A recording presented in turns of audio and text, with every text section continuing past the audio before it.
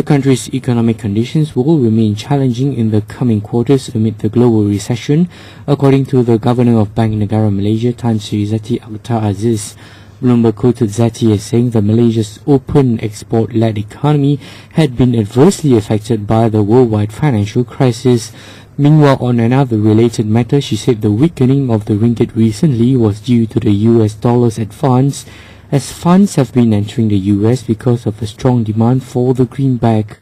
Zeti added that the weakening of the local currency was a global phenomenon and explained that it was not a unique situation where only Malaysia experienced a weakening currency. The ringgit today gained on speculation. Bank Negara bought its own currency after decline to a 3-year low, rising 0.5% to 3.7115 per US dollar in the morning. The local currency earlier fell to 3.350, its weakest since February 2006.